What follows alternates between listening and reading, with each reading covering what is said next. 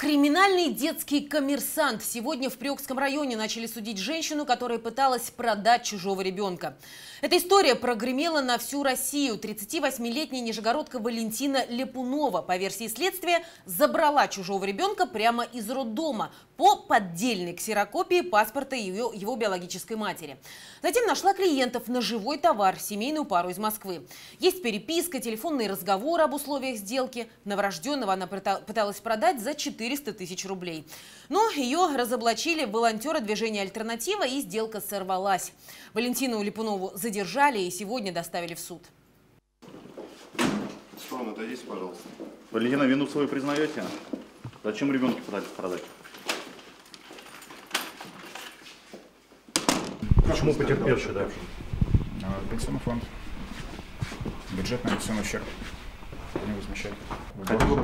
Озвучите позицию. И что сегодня произошло в суде?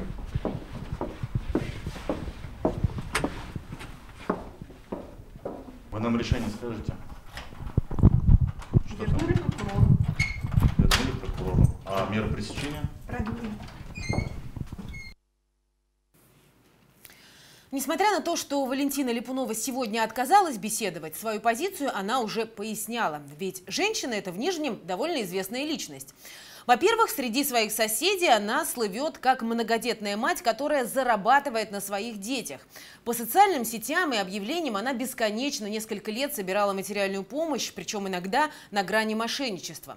Потом выяснилось, что 2 из 5 воспитываемых ею детей вовсе не ее. А всю эту историю с продажей ребенка Валентина называет грязной ложью. Вот наш прошлый с ней разговор. Это все ложь, клевета. Меня оболгали.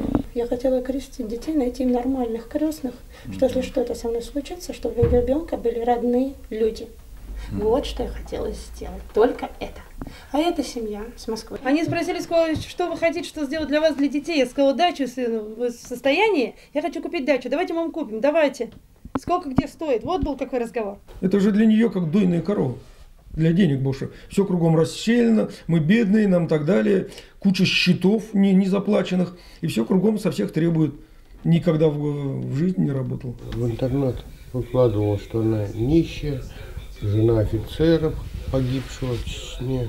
Вот у меня дети-близнецы. Какие близнецы, если у них 5 месяцев разница между детьми?